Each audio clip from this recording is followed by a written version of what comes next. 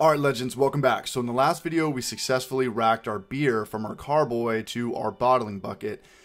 And yes, we can officially call it beer. It is no longer wort. We have uncarbonated beer, but that's about to change. But first we need to check out our final gravity because I want to determine our alcohol by volume. Now, you might have to auto siphon this if your bottling bucket does not have a spigot, but I got one, so I'm just going to pour it straight into my thermometer tube, what I used in the 9th video.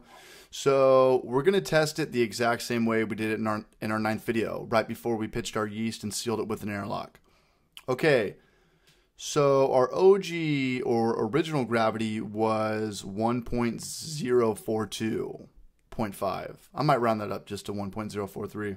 I mean, that's not exact, it's just me eyeballing it. Okay, so now our final gravity is about 11, so 1.011. Okay, so what the heck are we supposed to do with these two figures?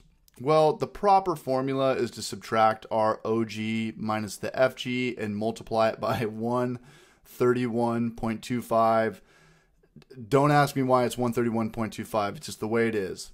Or we can just go over to brewersfriend.com or just Google anything like ABV calculator and something's going to pop up. And then you just plug in your OG and your FG and don't really worry about all this other stuff. Just keep the defaults the same. And there it is, guys. Okay, so our beer is just over 4%. It's got very good drinkability. Okay, guys, so in the next video, we're going to add our priming sugar to our beer and we're going to bottle it. And it's very crucial, it's very important that we don't over carbonate our beers because then the glass will explode like grenades. So we have to do it properly and we got to know what we're doing. So I'll see you guys in the next video where we're going to add our priming sugar to our bottling bucket. Okay, great job. See you over there.